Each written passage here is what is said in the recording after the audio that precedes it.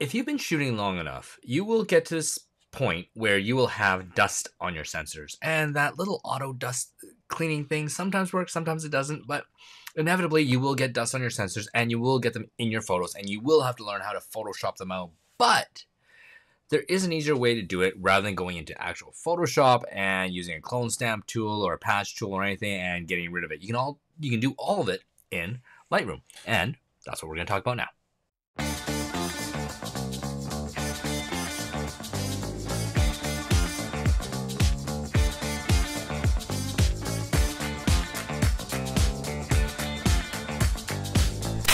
So in this image here, I actually have a little piece of dust right here. And I don't know if you can see it. It's a little dot. Let me zoom right into that here. Right into there. You see that? That is a piece of dust. Here's something interesting. If you've never seen dust on your sensor, dust on a sensor will either look like a little squiggle, which is a piece of dust that looks like a curly hair, or it'll be a spot. And those are typically the two types of dust that you'll get onto your sensor. And they will always look like this, where it is just a black dot or a black squiggle.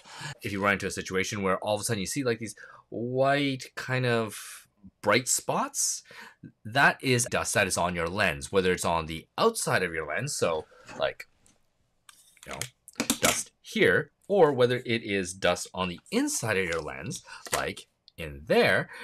The white spots are going to be from dust on your lens. So if you experience that, then all you need to do is clean your lens. If you get the dark spots, it's on your sensor. So why are the dust spots on your lens brighter? Well, that's because when the light comes through, the light shines and dust absorbs that light and reflects that light, and that's why it becomes white.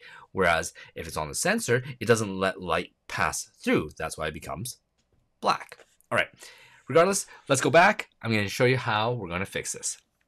So in Lightroom, I've already got everything open in my develop settings, and I'm going to go up to here where you see that little Band-Aid icon. I'm going to use Q to activate it. So it is the healing tool.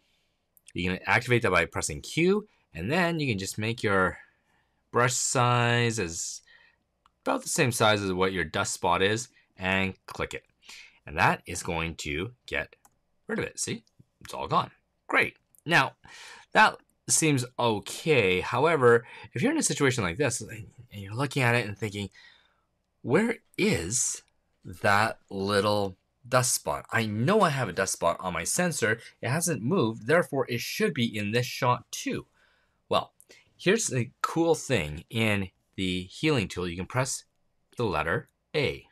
And all of a sudden, it gets into this black and white, hyper contrasty image, which shows you the outlines of everything that is in your image. So when you see a piece of dust, look right here. See? That is my dust spot. Okay, I'm going to press A again. So on this size, it's very hard to see where that dust is. But if I press A, now it shows very, very clearly where that is. So I like that because I can go straight into it and get rid of just that dust spot, right? And one of the other things I really like about this tool is that when you're going through, you will start seeing your images a little bit differently. And like this one here, for example, you can see all the outlines, and because it's black and white and it is such a high contrast black and white, you can really tell that all my lines are now straight up and down. You can see it from a more of a just a pure composition perspective, then rather than getting distracted by all the things like color, lighting, all that, you can purely focus on your composition and make sure that it is 100%.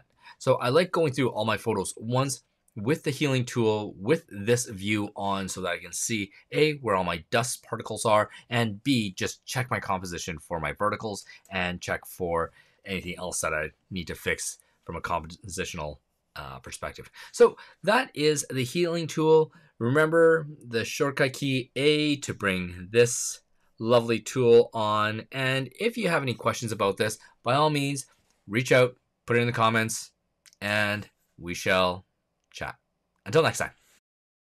Thanks for watching. If you have any comments, questions, put them below, and be sure to click on like, subscribe, and click on that little bell to be notified every time we put up new content.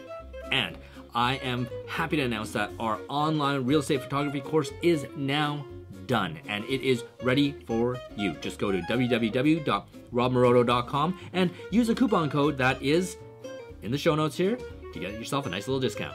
All right, see you later.